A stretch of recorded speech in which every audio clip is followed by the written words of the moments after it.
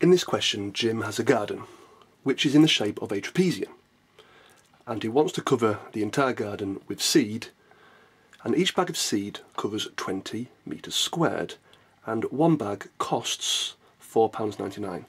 And the question is, what's the least amount he has to pay to cover his garden? Now we begin by finding the area of his garden.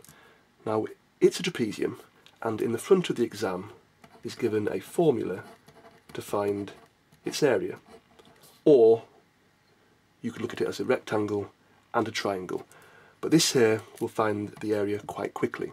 Now A and B are the two parallel sides, so it's a half of A plus B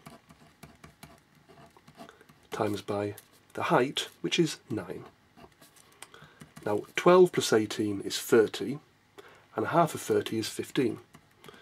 So the area is 15 times 9, which is 135 metres squared.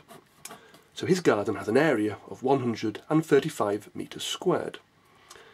Now each bag covers 20 metres squared, so Jim has to buy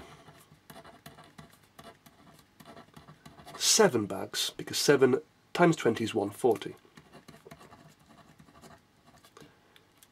So to find the total cost, we must evaluate 7 lots of £4.99. Now the trick here is to do 7 lots of 5.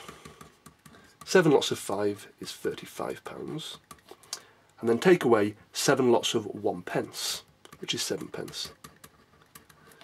So £35, take away 7 pence, gives a total price of £34.93. So to cover Jim's garden requires £34.93 worth of seed to be bought.